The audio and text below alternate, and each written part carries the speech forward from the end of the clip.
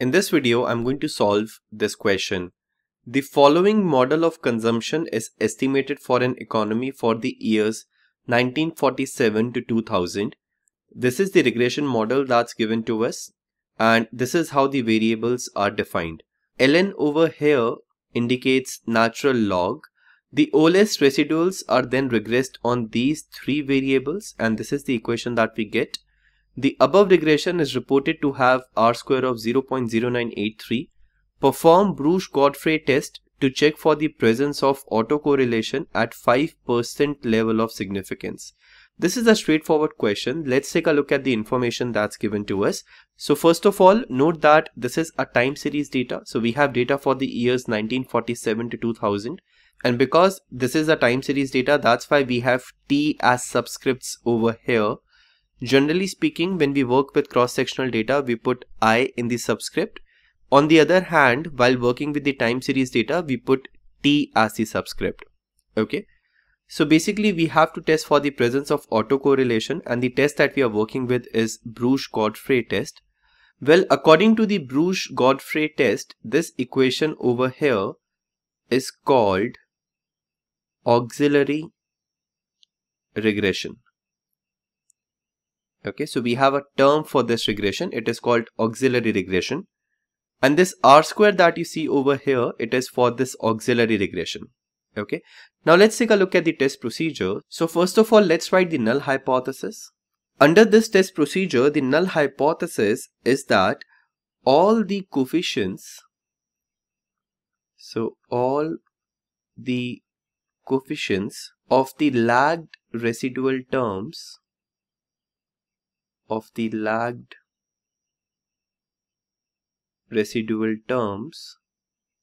simultaneously equal to 0.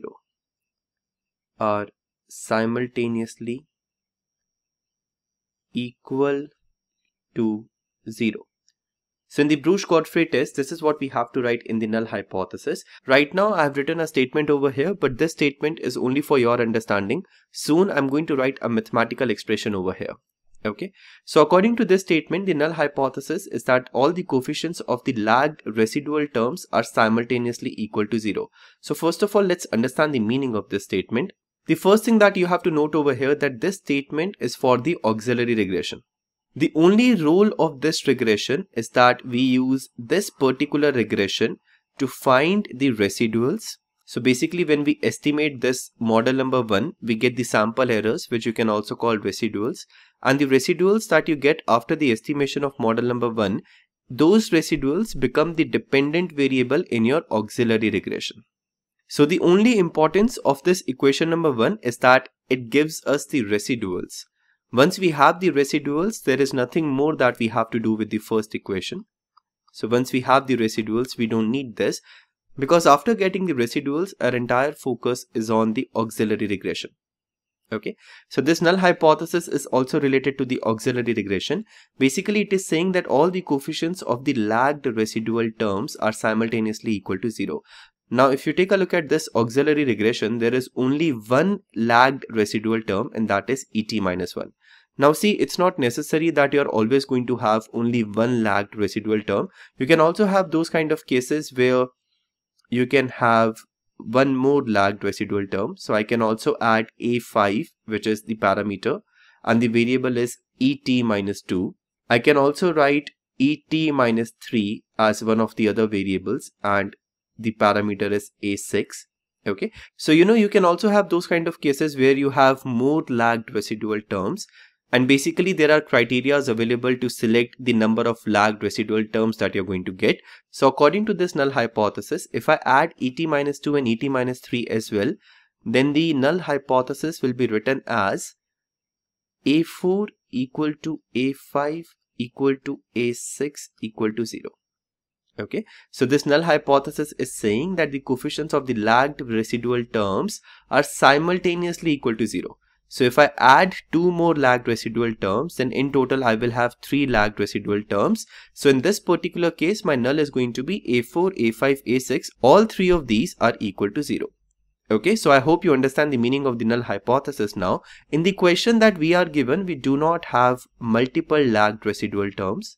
So we just have one lagged residual term. So I can remove this A5 and A6. So basically in our question, our entire focus is going to be on this A4. So in our question, the null hypothesis is going to be that A4 is equal to 0, and the alternative hypothesis is going to be that A4 is not equal to 0. If you want, you can also write A4 greater than 0 over here instead of not equal to 0. This is because generally speaking, while working with economic data, we usually don't worry about the possibility of negative serial correlation that much. Consequently, we generally consider only the possibility of positive serial correlation. So that means if there is some sort of autocorrelation and if you're working with economic data, then generally speaking, it's going to be positive. And this is the reason you can also write your alternative as A4 greater than 0. So this is the null hypothesis and the alternative hypothesis that we are going to work with. Well, you must know by now that whenever we have to do some sort of hypothesis testing, there are two types of values that we need to find. We need to find calculated value of the test statistic. Okay, so one is the calculated value of the test statistic and one is the critical value of the test statistic. And once we have the calculated value and the critical value, then we compare these two values to see whether we are going to reject the null hypothesis or not reject the null hypothesis. So according to this test, if you want to find the calculated value, you can find it by using the formula n multiplied with r square. Note that this n that I have written over here, this is sample size of the auxiliary regression. So this is sample size of the auxiliary regression. So this is for the auxiliary regression. Similarly, this r square that we have over here in the formula, it is also for the auxiliary regression. Okay. Now let's see what are these values. So it's clearly given over here that r square is 0.0983. So I'm yet to talk about n, but I know for sure that r square is 0.0983. Now the question is, what is n over here? That means what is the sample size of the auxiliary regression? And this is something you need to pay attention to. So let's try to figure out what is the sample size over here. First of all, note that we are working with the time series data and the data is for the years 1947 to 2000. So the first thing that we have to do is we have to figure out the sample size of this model number 1. So the sample size of the model number 1 is going to be 54. Note that the sample size of the model number 1 is not 53. Many students just do 2000 minus 1947, which is equal to 53. Well, this is not right. Reason being, in the calculation of the total number of time periods, you have to include 1947 as well as 2000. So if you include 1947 as well as 2000, you will see that the total number of time periods is equal to 54. That means the sample size corresponding to this particular model is 54. Okay. Now if the sample size of the first model is 54, that means from this model, we are going to have 54 values of ET. So I'm writing over here that we are going to have 54 values of ET. Okay. Now, if we take a look at the auxiliary regression, then ET is the dependent variable. Okay, so the dependent variable has 54 values.